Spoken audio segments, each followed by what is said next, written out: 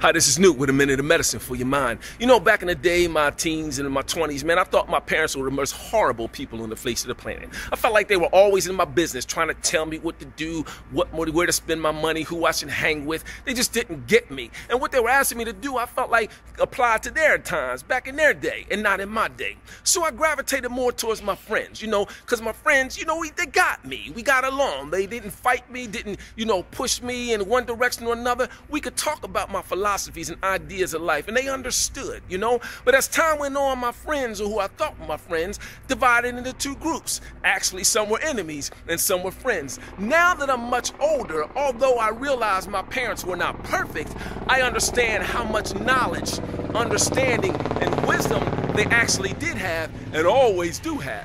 So what am I trying to say today? It's real simple, see?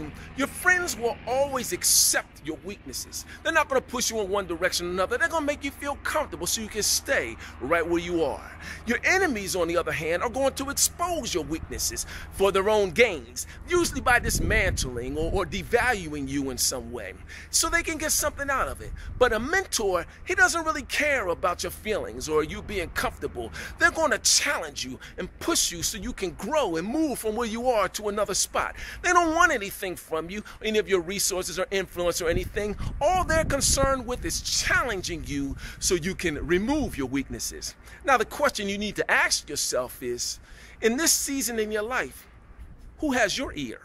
This is Newt with a minute of medicine for your mind.